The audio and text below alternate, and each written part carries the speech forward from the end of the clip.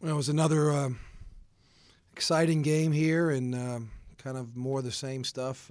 Get down and struggle offensively, shooting the ball. I think missed our first 13 threes in the game. And at half, I felt good offensively. We got the ball inside a tie, missed a lot of easy ones.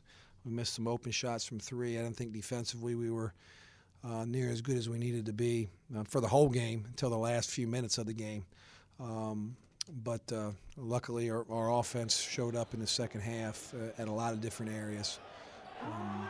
Kemp was big, obviously 30 points in the game. Keem got going, shooting the ball from the perimeter. Robert did a nice job in the last 7 minutes of the game, got us some crucial offensive rebound baskets.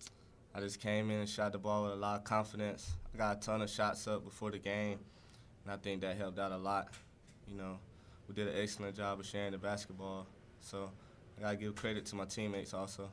I think, we've got a lot of different guys at that position, and they got to understand, every night's not their night, and Shamar made some big shots for us in the night before against Central Florida. Tonight it was Akeem.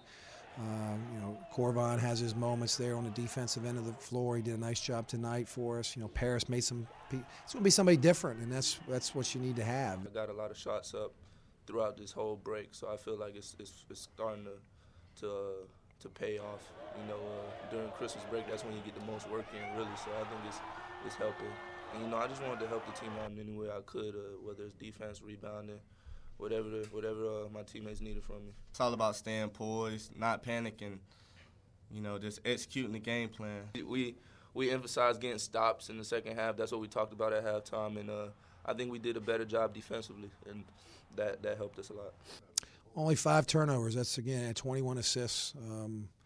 That's outstanding. So we'll take that every night. That's our goal. If we could do that, play first half like we played the second, I think it could be really special.